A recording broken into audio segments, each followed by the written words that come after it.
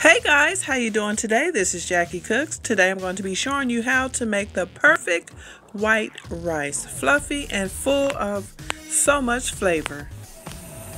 We're going to start off by rinsing off our rice about 4 or 5 times with cold water or hot water, whatever you prefer.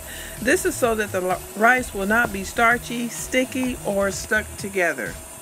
I like my rice loose, fluffy, full of flavor.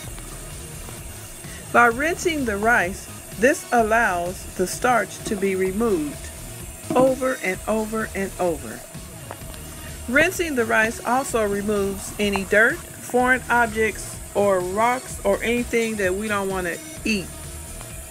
Especially bugs. We don't want to eat bugs. At this time, we're going to pour 2 cups of water into our saucepan.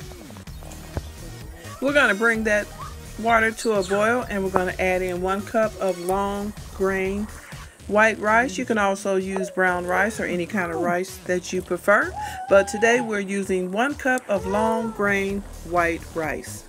We're just going to pour that in. Rice is so versatile. You could use it as a filler to a dish, or you can use rice to add texture to a dish.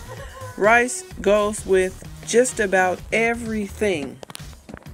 At this time, we're going to just stir our rice and just add like a pinch of salt and a little bit of vegetable oil. We're going to go ahead and put our top on. And after our rice has cooked for approximately 20 minutes, our rice is done. Now you can serve that rice any way you want to. Some people eat rice with butter and sugar. Some people eat rice with salt and pepper. Rice is so versatile, you can have it with absolutely everything.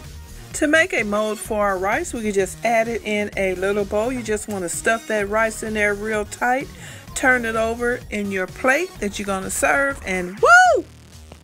If you like this video, please comment, like, and subscribe. Thank you so much for watching. Until the next video. Bye.